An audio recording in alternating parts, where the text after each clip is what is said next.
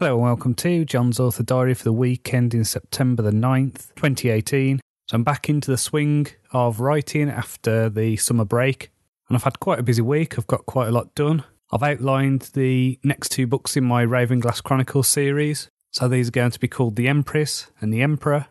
Now, because of doing the outlining of these, I also realised that there was one story arc that I wanted to open. And so I ended up going back to the High Priestess to start laying the foundations for that. So I ended up adding another 2,000 words to my draft of the High Priestess.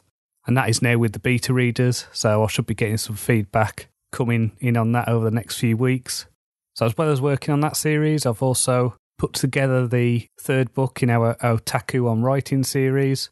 So this is a series of books which are inspired by classic anime. So we did our third collection of stories. And I think this is the best set so far. I think we're just starting to hit our groove now with the podcast. We're a lot more comfortable. And it's got a lot more of a loose feel than it did in the first couple of episodes. And I think this collection is more than twice the word count of the last book as well. And I think it was just because the stories were a lot of fun to write. And we had a real blast writing them.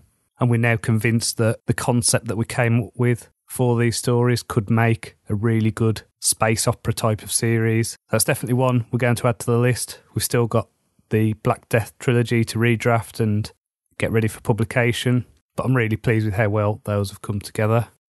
On Thursday, I went for a regional podcasters meetup, so this was really good. I got to meet some other podcasters who were doing interesting things, and a couple of author friends of mine were there as well because they run their own podcast. So Paul Teague, who runs the Self-Publishing Journeys podcast, he arranged the event. And Ewan Lawson, who is a doctor who runs a health and fitness podcast for men called Blokology. And so I met Ewan last December when he got in touch with me on Facebook. He doesn't live too far away. So we went for a drink and talked author stuff. And I spoke to him again at the 20 Books conference in February. So it's really nice to kind of catch up with authors who don't live too far away and actually have a face-to-face discussion with people, because obviously I work from home. Most of the interactions I have with people are either with my wife and son when they get home, or online or on the telephone.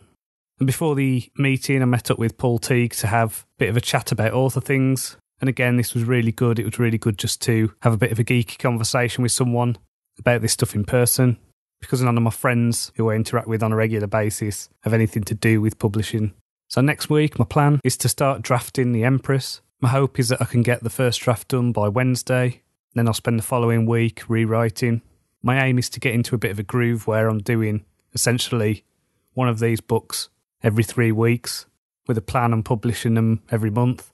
And so my hope is that by the time I get to the end of the release schedule, I'll be already way into writing another project by the time I get to the last book.